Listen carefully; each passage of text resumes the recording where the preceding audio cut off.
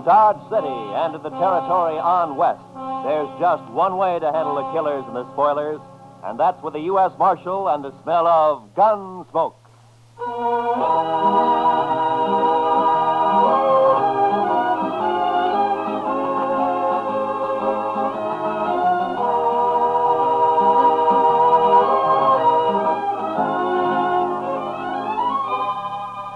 Gunsmoke, starring William Conrad, the transcribed story of the violence that moved west with young America. The story of a man who moved with it. Matt Dillon, United States Marshal.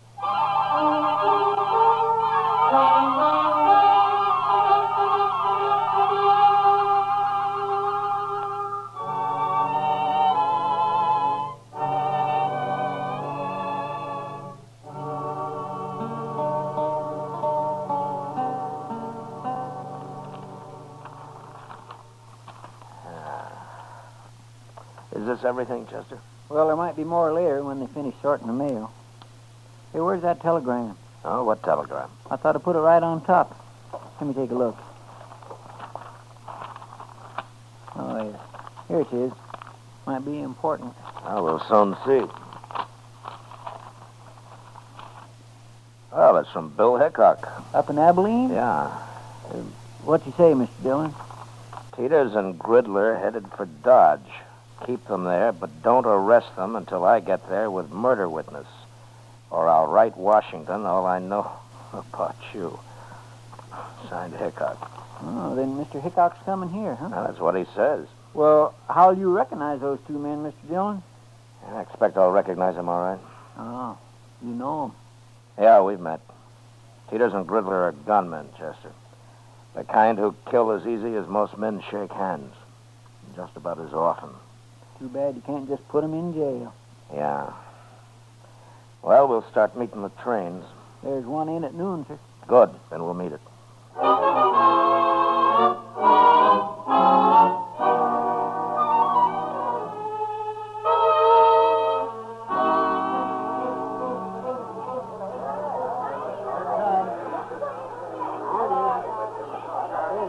What'll we do if they are on this train, Mr. Dillon? Nothing, Chester. I'll find them later and talk to them, but not in a crowd like this. Yes, sir. You know, every time I see a train, I am just overpowered with the urge to travel. Oh? Where to? Anywhere. Anywhere but Kansas. Well, I don't think you'd like it back east any better. Why not? You just have the urge to come out west again. I know your kind. I suppose you're right, sir. But still, it'd be good to walk down a street that wasn't all heat and dust and that wasn't crowded with a lot of grimy men looking for trouble.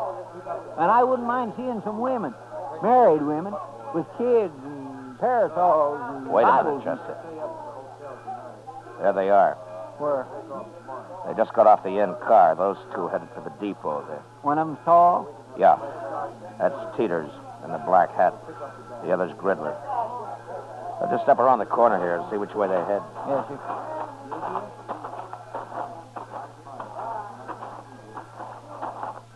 There they are. Yeah. Looks like they're going to the Dodge house. Now, let's follow them.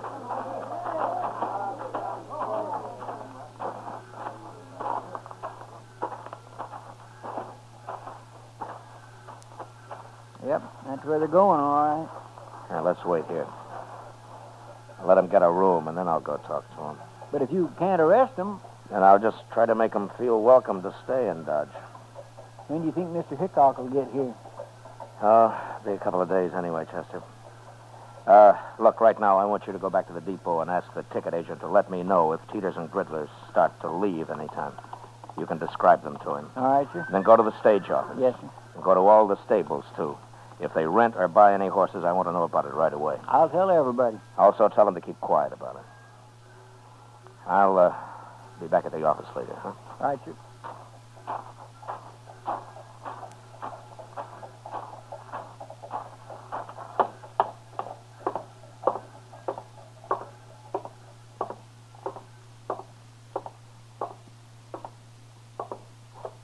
What can I do for you, Marshal? Two men came in here just a minute ago. One of them was tall, black hat. what, Marshal? You were here. Did you see him? Those were gunmen. I could tell.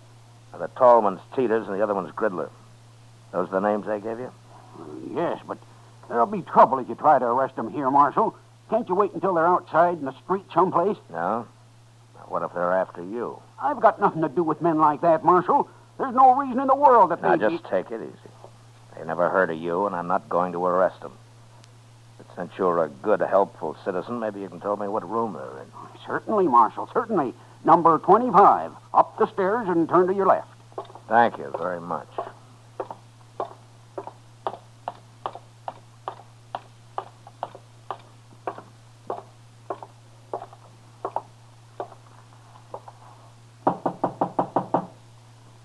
Who is it? Who is it, I said? All right, open it, Gridley.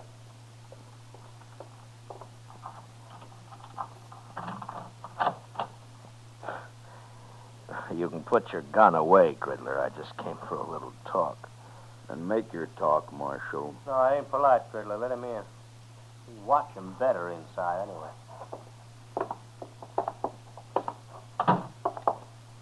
Hello, Teeters. What's on your mind, Marshal? I'm just trying to think.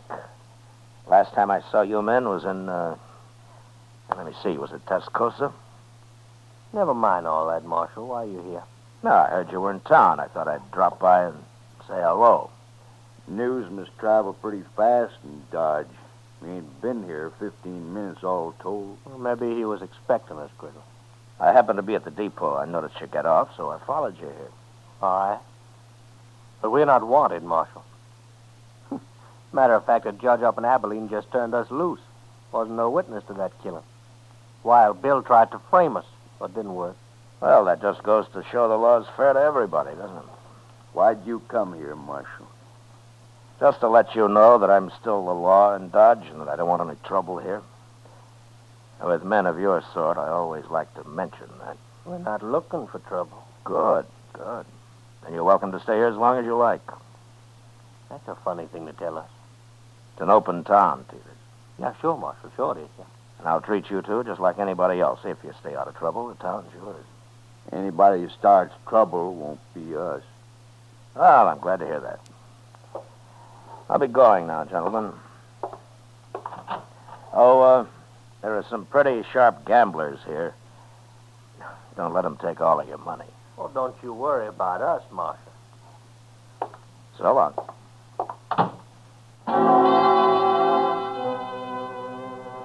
There was no way of figuring how long Teeters and Gridler might stay in Dodge.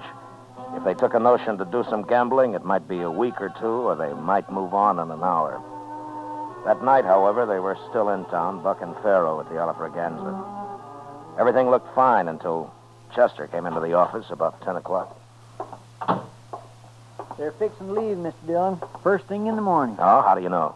Jim Bunch at the stage office. He just told me they came in and paid their fare to Sharon Springs on the morning stage.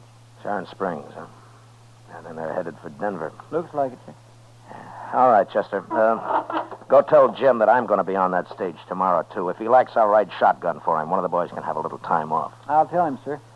But are you going all the way to Denver? I'll follow him all the way to San Francisco if necessary. You can tell Hickock that when he shows up. Too bad he won't be here before they leave. And it'll be another day before he can get here. But I won't be too far behind us. Stage leaves at 8, right? Yes, sir. I'll be there to see you off, Mr. Dillon. Fine. We'll meet at the Dodge House for breakfast if you like. All right, sir.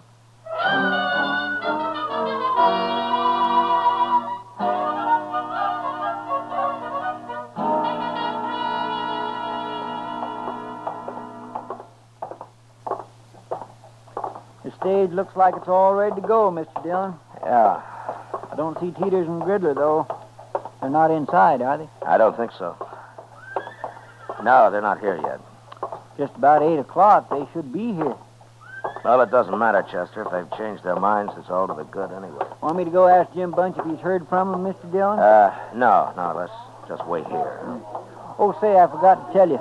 Jim said the regular shotgun messenger has to go up to Sharon Springs anyway, but to thank you just the same. No, good. Chester, Yes, sir? look up at the other end of the plaza there. coming this way. Well, I declare. It's Sam. Yeah. Now what are they up to, I wonder? Well, they can't be taking the stage if they're horseback. No. Looks to me like they're fixed for a long ride, too. Sure does, Mr. Dillon.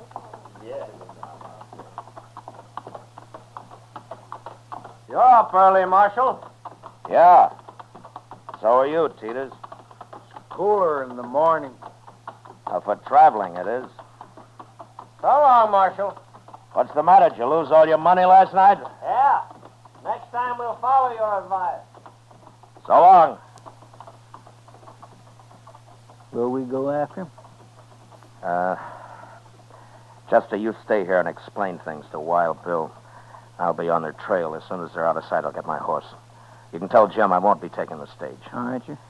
I'll leave as clear a trail for Hickock as I can. Yes, sir, I'll tell him.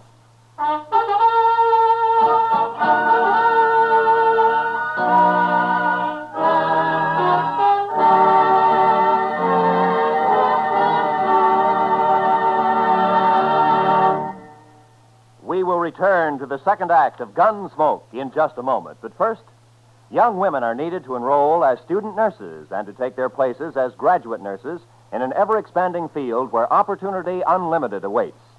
Older women should seek careers as practical nurses where fine living and fine working conditions are in prospect. Ask at any hospital at the nurses' registry desk or at any qualified school of nursing. And now, the second act of Gunsmoke.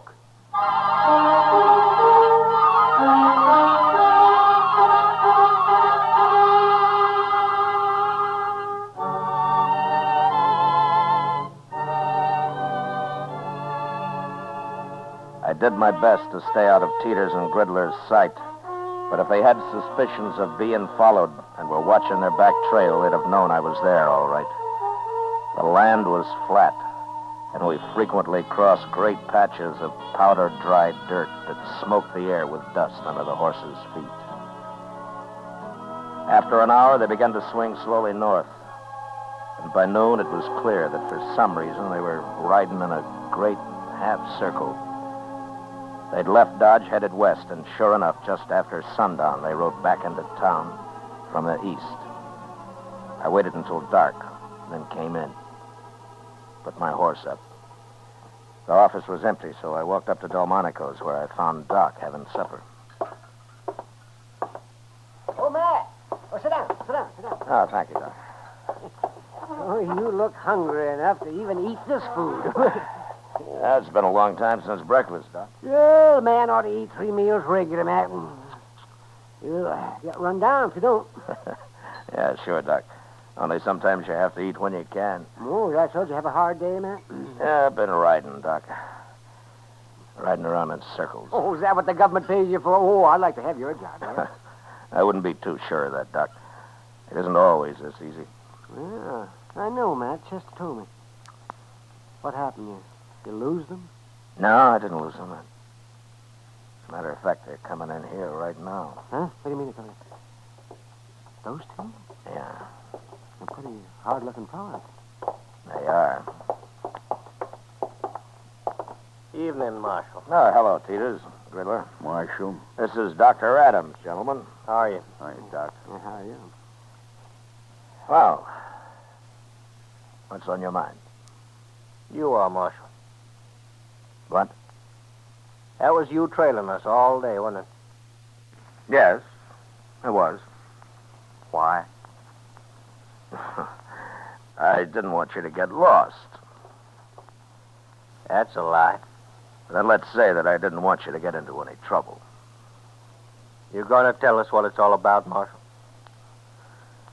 Well, you're not exactly the most reputable citizens in Kansas, and I just wanted to have an eye on you, that's all.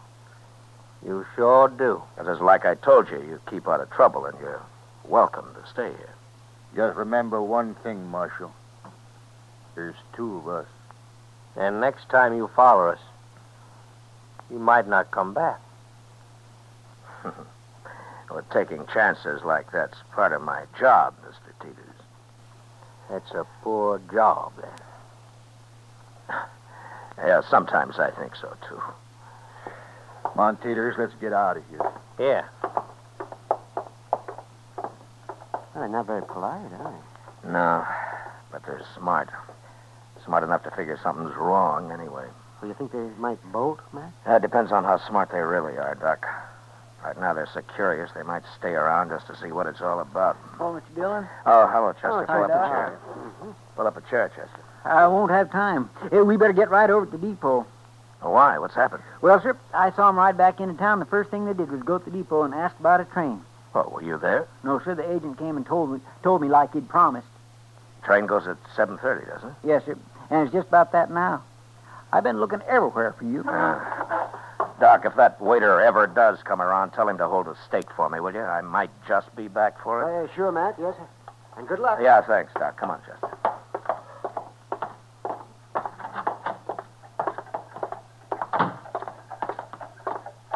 Are you going to go on the train with him, Mr. Dillon? No.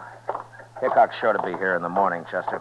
If I can keep him off this train tonight, I doubt they'll try anything else till tomorrow. Yeah, but you can't arrest him. Yeah, I know. Well, then, I'll just face him off it, Chester. So keep your head up. Yes, sir.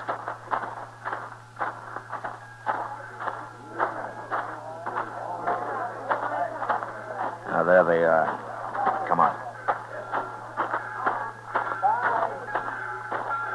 You come just to say goodbye, Marshal? Not exactly, Peters. Oh? You can take the train tomorrow if you like, but not this one. Why tomorrow? Well, I've got orders to keep you in sight till then. Orders from who?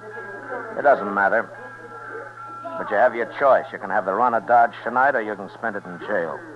No, you talk pretty loose for just one man, Marshal. Your friend there doesn't look like a gunman. Well, now, you can't always tell by looks, mister. I can't. You said you didn't want trouble, Marshal, but you sure starting it. There won't be any trouble. You do what I tell you. And if we don't? I'll kill the first one of you that moves for that train. You can die that way, Marshal. Maybe. But you won't both get on that train. Gridler. You know me. You know I'll do it. We can still make it, Gridler. No. It's not worth it. We can go tomorrow. All right. Marshal, tomorrow it'll be different. Yeah, sure. Tomorrow it'll be different.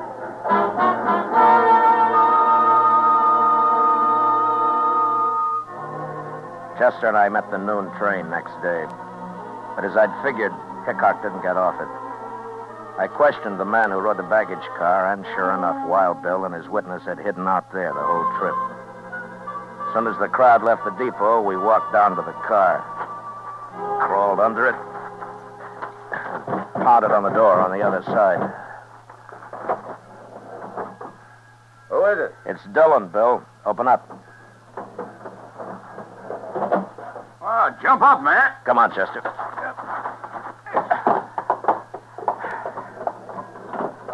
Oh, Matt, how are you? Oh, fine, Bill, fine. Oh, this is Chester Proudfoot. How do you do, Mr. Hickock? Chester. Sam, come over here. This is my witness, Sam Trimble. Howdy, Mr. Tremble.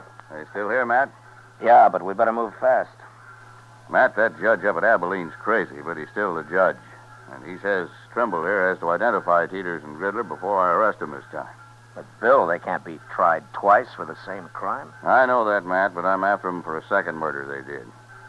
I'd suggest we just go kill them, but I've been waiting a long time to see these two hung, and by glory, I'm going to do it. Yeah, you will if you're lucky. Tell me, Mr. Tremble, do these men know you on sight? Well, I'll tell you how it was, Marshal. I was in the stable where I worked, over in Abilene, that is, and a fella come in for his horse, and I went to get it for him. I heard some shooting, and then two men ran right past me. I got a good look at them, all right. They just killed that fella, too. You mean you don't know Teeters and Gridler? I never heard of them, Matt. There's no pictures of them I know of, but he can identify them when he sees them. Yeah, sure, but what about them? Will they recognize you, Mr. Tremble? Gosh, I don't know, Marshal. I hope not. They'd kill me on sight, wouldn't they? I hadn't thought of that. Well, you just do what we tell you to, and you'll come to no harm, Trimble. Dillon and I are a fair match for those two. If they start any trouble, we'll be on them so fast they'll die on their feet. Taking a terrible chance. I hadn't thought of that. Easy, Trimble, easy. An hour from now, we'll have them in jail with their teeth pulled. I sure hope so, but how are you going to do it? Just go find them, that's all. As soon as we get them locked up, I'll buy you the biggest steak you ever ate, Trimble. Come on, let's go.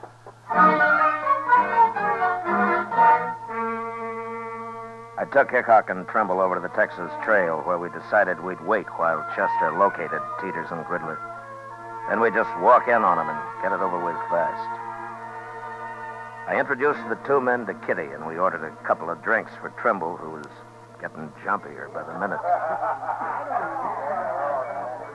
What are you two heroes doing? Getting this poor man drunk enough to fight him? Not exactly, Miss Kitty. He just lacks faith in us, that's all. I wouldn't have come if I'd thought about it. I sure would. Look, Trimble, it isn't often a man has both mine and Matt Dillon's guns behind him. You're as safe as you'd be in church. I don't go to church. Here, Mr. Trimble. Have another drink, huh? I will in a minute. I'm going out back first. Whatever you're up to, it's making him mighty nervous. Yeah. Well, I'll admit he usually leads a quieter life. He'll brag big, though, once he's back in Abilene. Yeah. Tell me, Bill, do you plan to stay in Abilene long? Oh, I don't know, Matt. Charlie Utter keeps talking to me about Deadwood. Oh, it's as dusty up in Deadwood as it is in Kansas. Yeah, I know, Miss Kitty, but Charlie thinks some of that dust is made of gold. Hey, What's that? I don't know, but I'm going to find out. I'll go with you, Matt. All right, stay in here, everybody.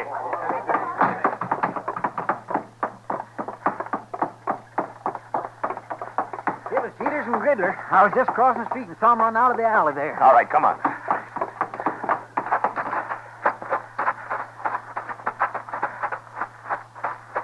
There he is. Yeah, it's Trimble. What happened, Trimble? They shot me. I was going to run away. And he got scared and ran right into him. Yeah, we shouldn't have let him alone at all. They said they saw me with you, Mr. Hickock. They said that's all they needed to know. And they shot me. Chester, go get the doc. Hurry. Yes, sir. Tell me, Trimble.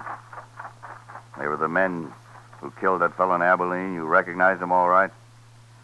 No. No, I never saw these two before. It wasn't them. What? I knew I shouldn't have come. I got killed for nothing. Trimble. Trimble. That's no use, Bill. Yeah. He got killed for nothing, all right. They must have figured he was a witness to some murder they did commit. Well, anyway, they'll hang for Trimble now. Let's find them before they get out of town, Matt. We'll find them even if they do. Hickock and I walked out of the alley and into the plaza. There were a couple of citizens who'd heard the shooting and had seen Teeters and Gridler run out of the alley. Told us that they'd gone into the Dodge house, and we followed. From the look on the clerk's face as we went past him and up the stairs, I knew that they were in their room. When we reached it, Bill stood on one side of the door, and I on the other. Think they'll fight, man? Well, let's ask them.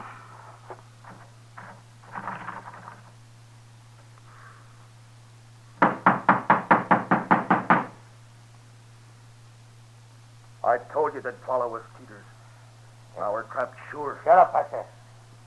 And it got us to the street otherwise. Open the door. Throw your guns out. There's no use trying to fight. There's no use in hanging neither, Marshal. You can just take us the best way you can. No. Our chance hanging. We got off once. Till you get away from that door. I've listened to you enough. I ain't facing Dillon and Hickock both now. Hold your hands clear of that door. Peters, you shouldn't have...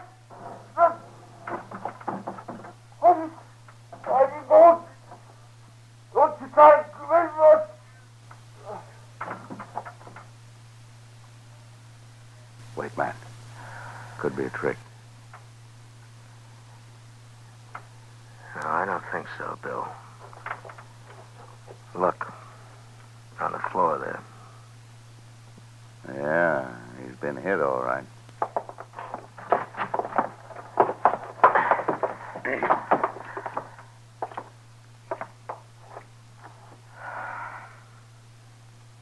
Well, they're both dead.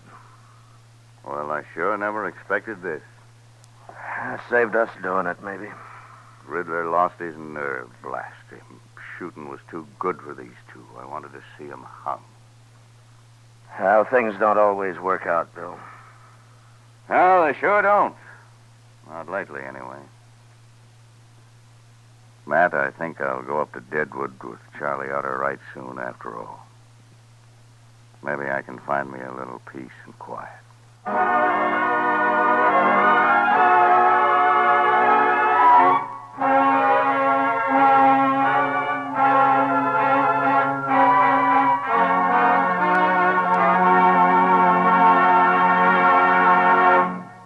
Gunsmoke, transcribed under the direction of Norman MacDonald, stars William Conrad as Matt Dillon, U.S. Marshal. Tonight's story was specially written for Gunsmoke by John Meston, with music composed and conducted by Rex Corey. Featured in the cast were John McIntyre, Lawrence Dabkin, John Daner, Joe Duvall, and Harry Bartell. Parley Bear is Chester, Georgia Ellis is Kitty, and Howard McNear is Doc. Gunsmoke is heard by our troops overseas through the facilities of the Armed Forces Radio Service. Join us again next week as Matt Dillon, U.S. Marshal, fights to bring law and order out of the wild violence of the West in Gunsmoke.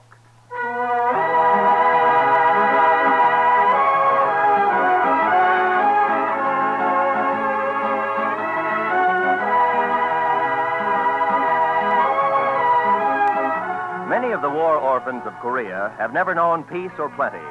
Their lives have gone from bad to worse. Now their future is in our hands. Without help, they cannot live.